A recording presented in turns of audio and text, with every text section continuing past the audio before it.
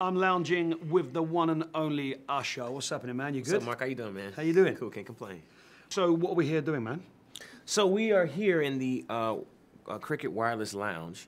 This is an opportunity for me to have an up-close and personal, very intimate show with some of my fans. Amazing. Yeah. Cricket Wireless Lounge and your music, man. It just feels like it's connected. Well, I don't know if you know much about what I do as a philanthropist. I really do try my hardest to empower youth, and that's what I think Cricket Wireless is doing. Really giving youth, or young entertainers, African-American entertainers specifically, a voice and an opportunity to be able to connect with their fans.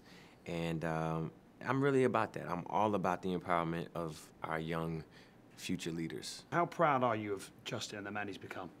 Very. I mean, I'm also too equally, challenged because I've seen him go through some very, very complicated times. But always happy when he, decides to come back to what it is that he loves and not, falter in that. Yeah. It's very hard. You don't understand the pressure.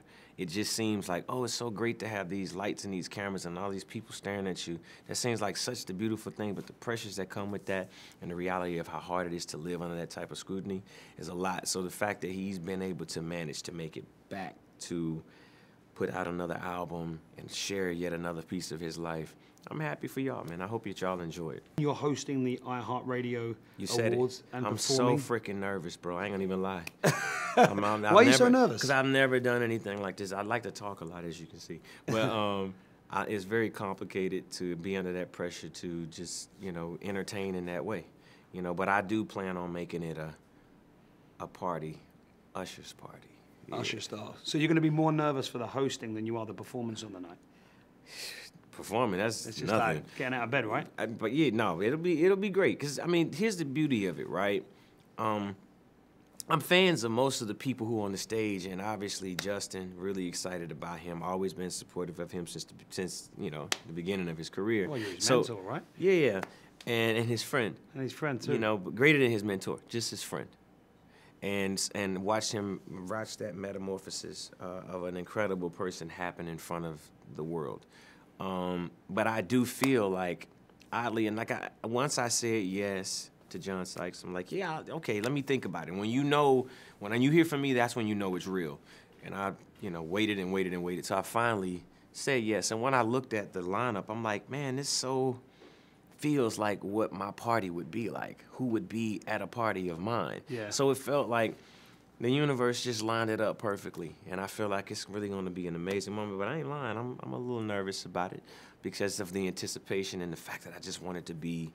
I want everything that I do to be great, but I want to knock this one out the park. I've got to talk about the movie, man. Yeah. A long time coming. We can't wait. It's already won an award before it's even out. Burden. Mm-hmm. Yeah, Burden.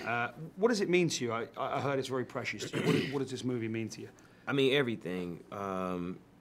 Not only because it's a meaningful piece of work. I think that as an actor, or as all actors feel, they're looking for something that they feel is moving culture forward, but also to imitating life in a real way. And this is a story that actually is imitating a real thing that took place.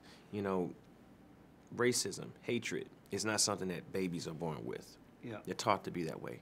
And we all are a product of our environment. And this is a story about a guy who has really went through a series of things and found his way to redemption through love. Can we just finish quickly with a little game? Yep. It's a finish the sentence game. Have a little water. It's cool. Yeah, for sure. Finish the sentence game, right? Okay. So I'm going to say a sentence, you're going to finish it. Mm-hmm.